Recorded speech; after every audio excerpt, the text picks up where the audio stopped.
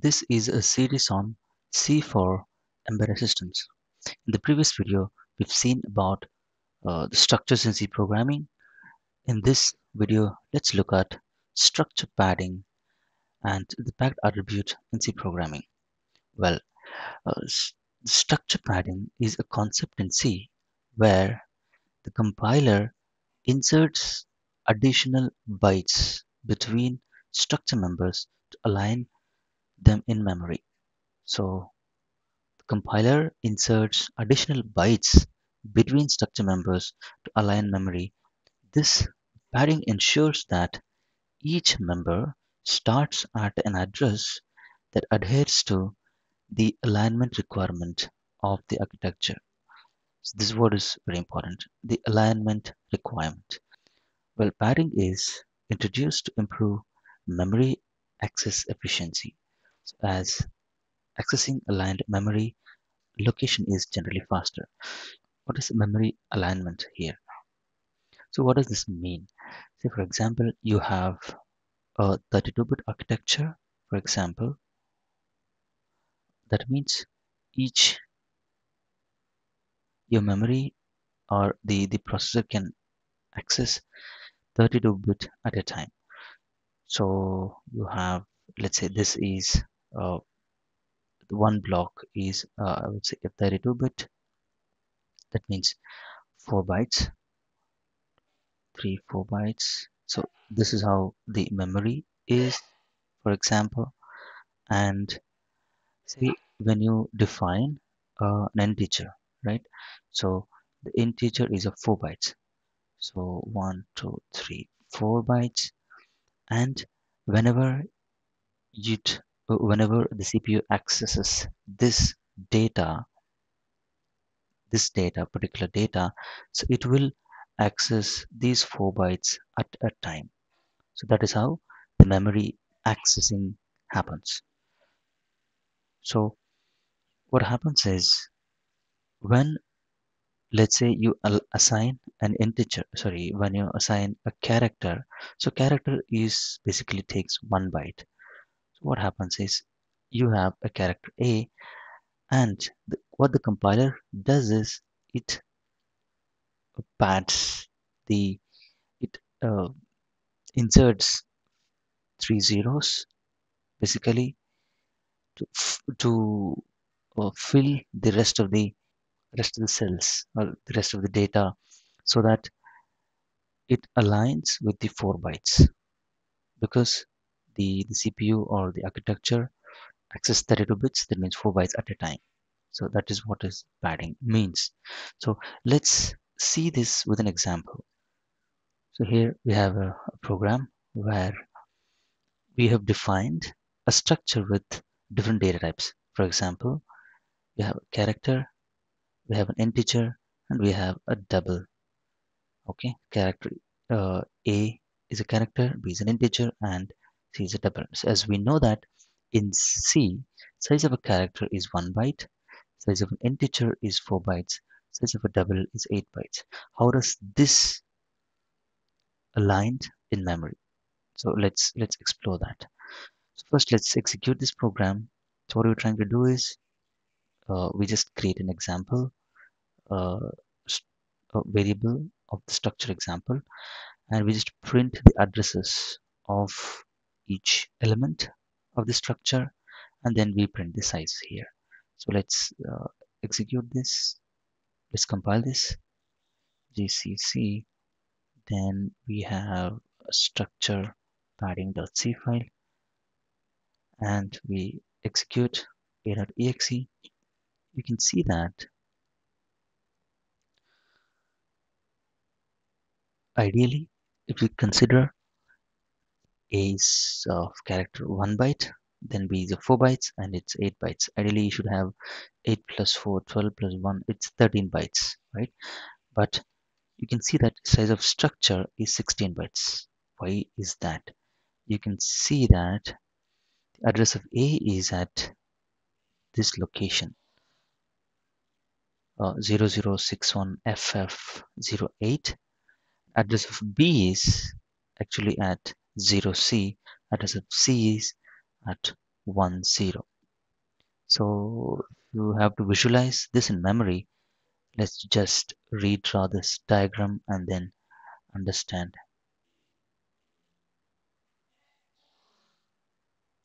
So I will erase this. So assume that you have an integer. So let's have assume that this is a memory. Okay.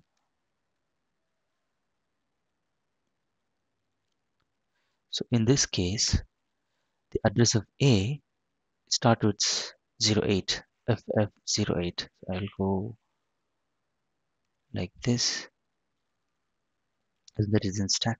So ff08, this is the memory, right?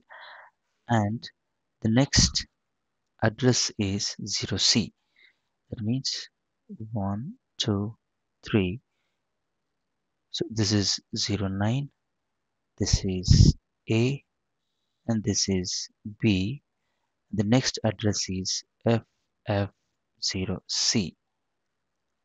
The next is C, D, E, F, D, E, F, and then you have 10. So FF10. So I hope this is a little clear. Okay. So what happens is you have a character of A of 1 byte. Okay.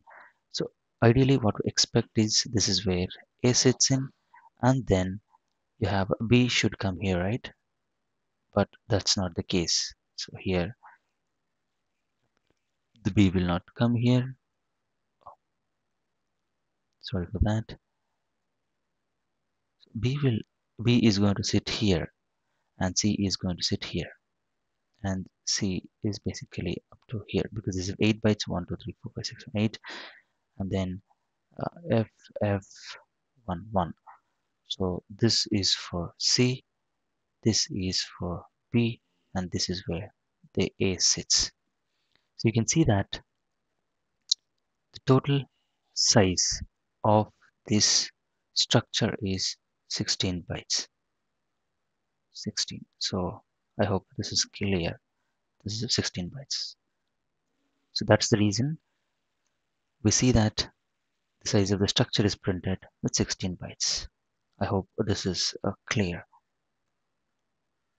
See, and this is how the memory is basically aligned with the structure padding.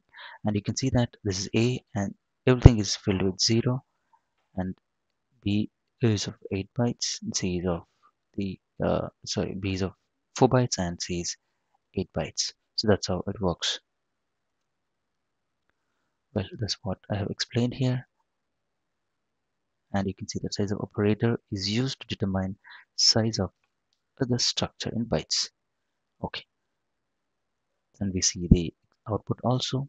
So in this example, the structure is 16 byte due to 4 byte padding inserted after A and B to align B and C respectively. So this is a 4 bytes alignment has happened between A and B. Between A and B there is a 4 byte alignment. So that is how it is. Well, the actual padding, this is very important. The actual padding and memory layout depends on the compiler and the target platform. So different compilers or architectures may produce different results. So you have, let's say, 64-bit architecture, for example. In that case, you can expect a different alignment of 8 bytes. And if it is a 16-byte, then you have a 2-byte alignment.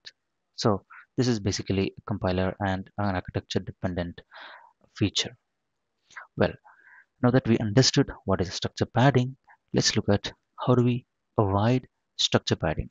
Well, first we need to understand why the structure padding is necessary. Like as we see, it is necessary to improve the memory access efficiency. So that means here the computer or the CPU access faster in terms of accessing the memory of that particular variable if it is aligned properly. So this means it meets the alignment requirement of the target architecture. Well, that's the major advantage, but the disadvantage is that unnecessarily you will consume uh, memory. This means ideally in the previous example it should be 13 bytes, but now it has become 16 bytes, and you can see that 3 bytes are wasted, right? 3 bytes are not used. How do we tell the compiler not to add the padding? So to avoid structure padding, we can use the packed attribute while you define the structure. So the way to do it is like this. Well, so the memory alignment is architecture dependent, and the exact role can vary. To control the alignment manually, you can use compiler specific directives or attributes. For example, in GCC, you have a packed attribute to pack the structure without any padding. So you're packing up the memory. You're packing uh, the structure members without the uh, structure padding, without adding extra zeros. So to do it is you have underscore underscore attribute underscore underscore, and then you have a packed attribute to tell the compiler, please do not uh, pack this structure. That's the understanding. Let's see an example how it works. We have written another example here called structure padding pack.c file, where you can see that for the same example we have introduced this attribute packed, and I will the same example I'll execute here. GCC structure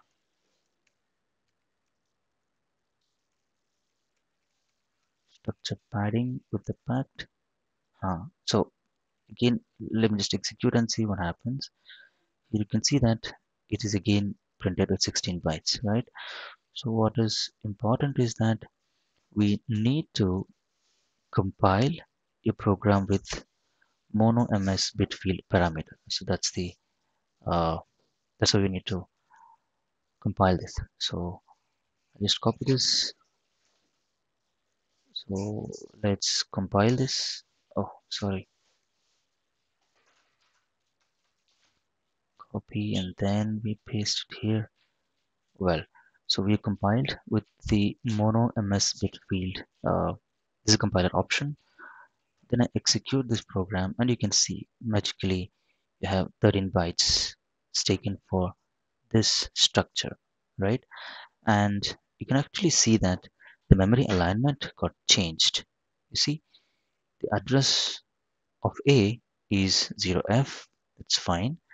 Address of B is 10, address of C is 14, which is basically between 0f and 10. There's only 1 byte it took. So let's see that. Let's just visualize that in the uh, in the memory layout, right? So you'll have something like this, and like this, 4 bytes, 4 bytes. So in this is you can consider this as 32-bit aligned, and you have the first variable which is in 0f. This is A, and you can see that the B starts here in this place. This place is basically 0 ff10. So it starts with 10, and then you have B. We know that it is of integer, which is a 4. So it will take 0, 1, 2, and 3 is an index, and it starts with here like 0f, and this place is mm, 1 0,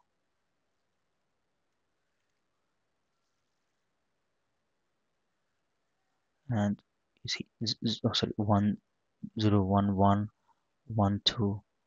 This is 1 3, and this is 1 4. This is 1 4, right? And this is where the C is starting. The C starts from here. Then you have C0, C1, C2, C3, C4, 5, 6, 7, and 8. 0, B 0, 1, 2, 3, then 0, 1, 2, 3, 4, 5, 6, 7, 8. So this is how the memory consumed. This is the memory that's consumed. Sorry, so I have, so this is like 0 to 7. So this is from here to here is the 13 bytes. So totally it took, oh, oh, oh, totally it took 13 bytes. Well, that's the use of packed. So with this, what happens is you have an optimized memory. Well, so keep in mind that using packed structures may lead to less efficient memory access. So as you know that CPU has to work extra harder to basically access this A individually and access this B which is not aligned to 4 bytes, access this C which even this is like here it will have an issue, and here also you'll have an issue of accessing memory faster. So the the CPU has to work extra hard to access the memory. So that's why you'll have a less efficient memory access, but it will provide you with it will save 3 bytes of data, 3 bytes of data or memory. So and it's usually better to let the compiler handle alignment for the optimal performance. However, in certain cases, manual control over alignment may be necessary, such as when interfacing with hardware or when optimizing for specific memory constraints.